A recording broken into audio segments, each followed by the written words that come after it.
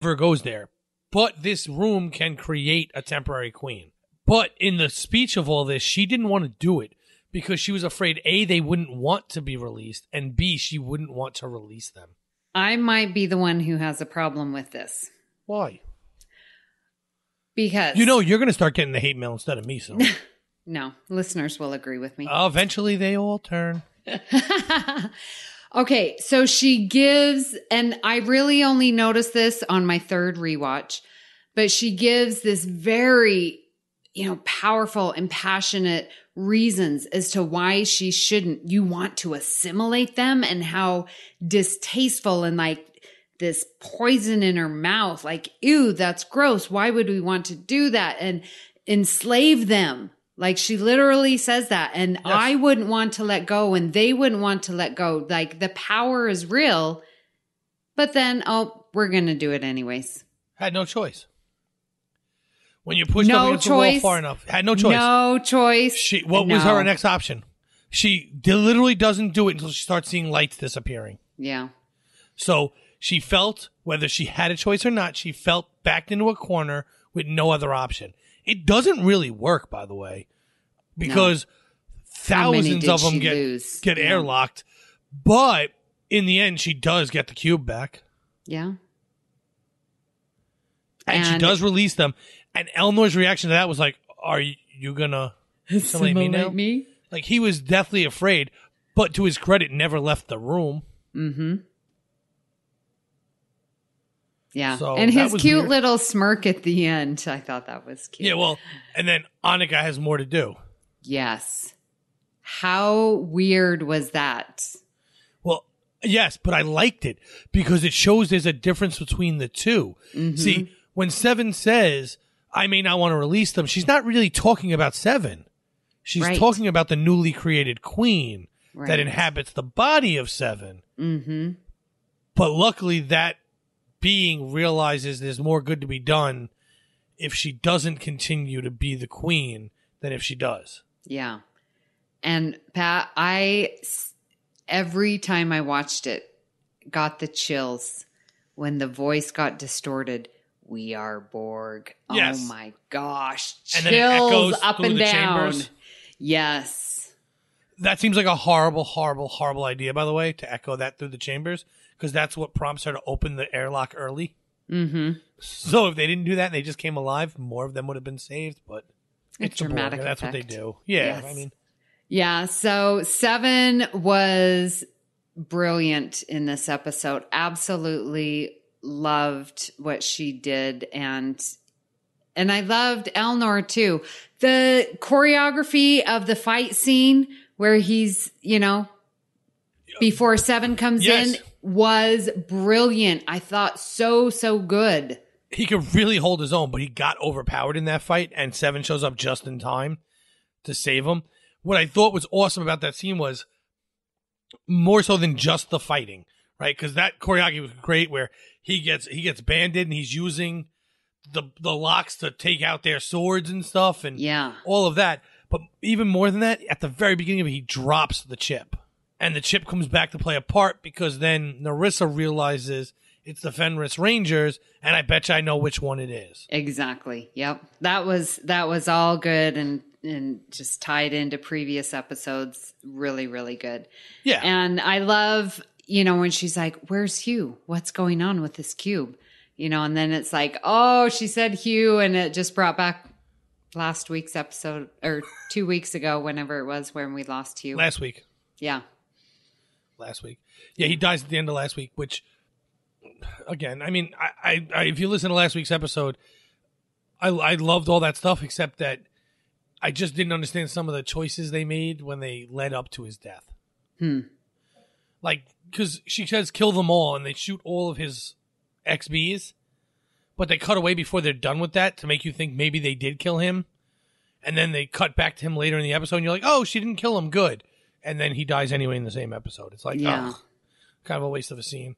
Yeah. But I get why they did it. It's just kind of a waste of a scene at that point. But yeah, when she asked about Hugh, you knew that was going to happen, right? Eventually. Mm-hmm. So get it out of the way early in the episode, I guess. Yeah, yeah. Narissa gets overrun by XBs at the end. Or by Borg. Yes. And she looks like she's about to be torn to shreds, and then you just see this is what they do that kind of drives me crazy though. They show you like the lights fly away, like she's warping out, and then they show you the ship leave. They should have cut and not showed you the ship. Leave it up to your imagination if she actually got out or not. Just leave that little bit of hope that she didn't make it, and then show her again later. But once you show the ship, I'm like, well, clearly those two little beams of light were her getting out. Yep. Yeah. You know, there's no room for debate in it anymore. Right. Girardi goes on talking about how she copes with, she feels better about herself by thinking about suicide every day. That's an extremely powerful line. And with suicide rates what they are today in our culture, that line should be taken way more seriously by the person viewing than I think most people would give it credit for. I think the writing in this is so good. I mean, there was, I mentioned Ghost of an Answer. I just think that's so eloquent. And also when Girardi says, where she poured poison into my mind. Like, that is just such a visual description of what she had, and it was forced on her.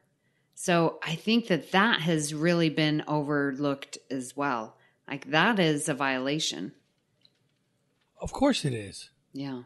She implanted memories into someone's mind that didn't want them or ask for them. Mm-hmm. And she did it simply to radicalize her to do her bidding, which she's doing. And I know you said she gets redemption because of the whole scene with Soji, but when she was talking to Picard, she would have killed Maddox again.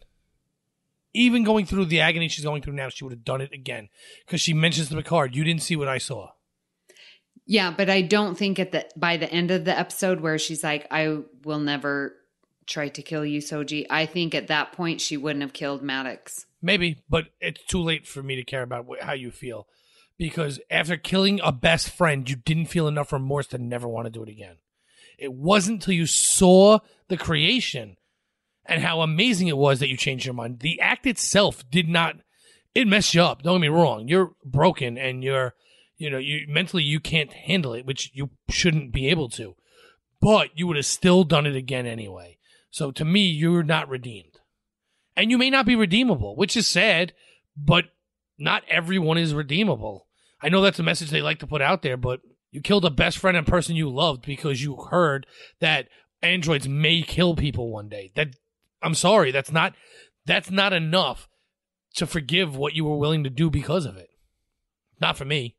Oh, I think it's interesting that we see that Rafi is really trying to be sober again, and 3 days earlier had disabled alcohol and then had disabled her ability to override the disabling of alcohol. Yeah. I like that as well. And I think when, it's a good example of when you get a focus, when you get a purpose, when you get a mission, that things are easier to conquer in your life. To some degree, but also, speaking of someone who didn't drink for 10 years, also, when that mission or that purpose seems to get a little too hard, you fall back into old habits. And this was getting a little too hard, and she tried to fall back into old habits, and she wasn't allowed to. And that's... So, again, as someone who hadn't drank for 10 years, that's not necessarily a big negative that she was trying to fall back into. It's just the way it is. If you're addicted to something, you're addicted to it. You can't help yourself sometimes.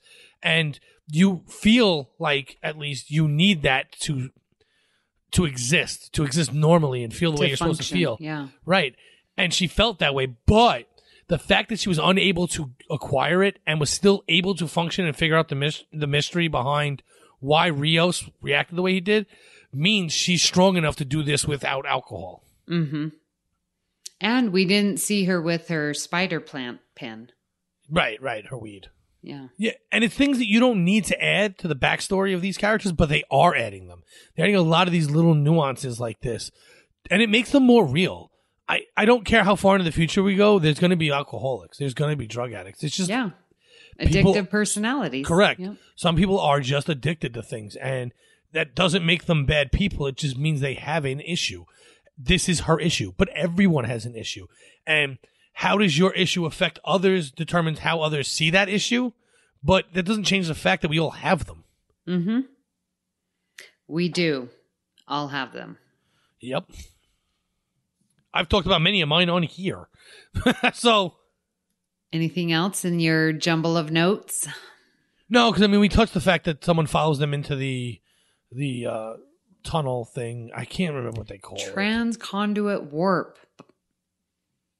Sure. Those things. But someone follows them in. You know what drove me crazy? I went back and watched that scene 3 times. Yeah? Yeah, because I couldn't figure out where that second ship was coming from. All of a sudden, it was like in the bottom corner of my screen and then following it in. And I was like, where is it? And then finally I realized after the third time, on the second viewing, oh, it's cloaked. But it took me 3 times to watch to realize it was cloaked. Or decloaking, you know? Huh. I didn't even care where it came from. So, I don't know. yeah. It bothered me. All of a sudden, there's a ship in the bottom corner. Like, so I kept watching, like, all right, our ship is coming in, our ship is coming in, our ship is coming in, our ship warps out. Why is the ship there? So I kept thinking that I was just watching our ship so intently that I wasn't seeing it. Oh, right. But that's not what happened. It wasn't in the screen. Oh. All right. For whatever reason, it drove me crazy. You liked the episode? I love the episode. I know I started off sounding really negative and stuff about certain things, but again, I can suspend disbelief. Not everything has to be perfect. The fact that we have 8 stars being revolved around each other, which is a mathematical impossibility. I'm sure it's not. I'm sure there actually is a specific place each one of those stars could sit. My problem is getting them to sit there would be almost impossible. Even if you had the technology, we're again suspending disbelief, that you had the technology to even lasso a star and move it. At some point, each one would have to be being moved by microns to get them in place so that they didn't destroy each other. It's just insanity. Which leads you to believe they did. Oh, that's what I didn't talk about. I love the fact that they made the call back to First Contact because they said they think there's a point. Right. Then they mentioned Zephyr Cochrane. You do something, someone shows up, except this time the someone was really bad. Why? Why couldn't it just have been that one guy was a jerk? Why'd it have to be the whole race of them turned bad? And this is why the fact that the Romulans are controlling them drives me crazy. Because you're trying to claim that hundreds of centuries ago, the synths turned on you. So the synths turn on Mars. We better stop it. But the synths didn't turn on Mars. The Romulans turned on Mars. The Romulans, not all, but the Tal Shiar, were just being Romulans. No kidding. So how do we know that these visions weren't another group of somebody who thought the synths were going to kill them, hacked them, made them kill a whole lot of people, and then it got out of hand because their hacking was too good? It's just... the debatable topics on it happened hundreds of thousands of years ago, it's happening again, or better if they acted alone. With all that complaining, I still really love the show and this episode. I just don't like that particular choice. That doesn't mean they haven't written everything else really well to make that point make sense. I just don't like it. And I shouldn't say I don't like it. I would prefer my way. Well, I thought that I liked last week's episode, but this one I liked actually even better. Wait, the one without Troy you liked better? I know. All right. Look, I think Amy's been taken over by a synth. I don't think this is real. Somebody please save me. As much as I love last week's episode, and oh boy, I watched that quite a few times as well. I really like the storytelling, how they're telling it, the music, the combination of getting questions answered when we come together and when we share our knowledge. 7 of 9, Borg Queen, that history, the whole tie-in, and how almost everything is a tie-in to TNG, Measure of Man, First Contact. Like, it's all just so wonderful. I'm really enjoying Picard, this episode specifically. And we talked for an hour and 20 minutes now. Yeah, Kevin and I went an hour and 40 on last week's episode. Oh. And that's after some fairly heavy editing. Well, please join us on our Facebook page at UFP Earth, where we would love to hear what you think of this episode. So, Pat, where can people find you when you are not playing 5 different holograms? Oh, yeah, that would be me. They can find me on Twitch or Twitter under the name Magic Drop 5. It's No spaces. The 5 is the digit.